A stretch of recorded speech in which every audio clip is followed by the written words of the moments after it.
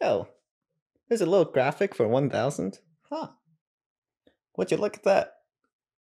So it is currently 4 a.m. right now. I was doing some work because I scheduled too many meetings next week, and I realized that I was on my 1000 day streak on Duolingo. So this is an unscripted video on my thoughts and reflections of Duolingo over the years.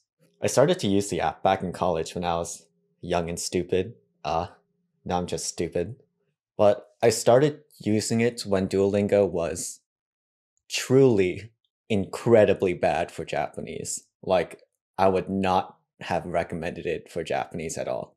But they have increased the quality of the lessons, and they actually included now a dedicated hiragana and katakana learning page, which I find kind of cool. But at the beginning, I picked the Japanese course because I was a weeb, and so honestly, the first 5 to 600 days was me just maintaining my streak without actually doing anything on the app. But then of course I stopped wasting my time and actually started learning Japanese. And after I learned enough, I was just able to test out the entire Duolingo skill tree.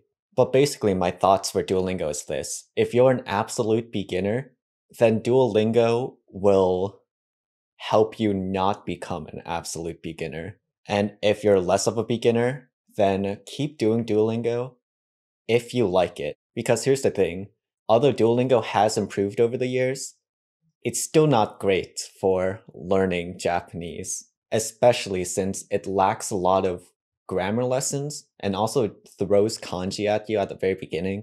If you're in the late beginner stage and you haven't really dealt with kanji yet, then I feel like Duolingo really throws you off the deep end, especially since a lot of the later courses don't have the grammar lessons attached to them. So let's say you're at the conditionals lesson and there's no grammar lesson to teach you conditionals, which kind of defeats the purpose of the entire fucking lesson. But once you're past the early and intermediate stage and you can power through the entire skill tree, then I think Duolingo is actually pretty good practice. Honestly, no one should exclusively rely on one thing as their study source, even if they're better than Duolingo. I'm looking at Duolingo, dear. So that's basically my view of Duolingo now. It's okay for early beginners when you don't know what to do. It kind of drops in usefulness later on because it doesn't include the necessary grammar lessons. But once you're at the point where you know all the grammar in Duolingo already, you can use it as an extra study source. So yep, those are my unscripted thoughts about Duolingo. I used to have much stronger opinions about it, but at this point, I don't really care. I don't know, these are just my thoughts. It's almost 5 a.m. I need to get my work done.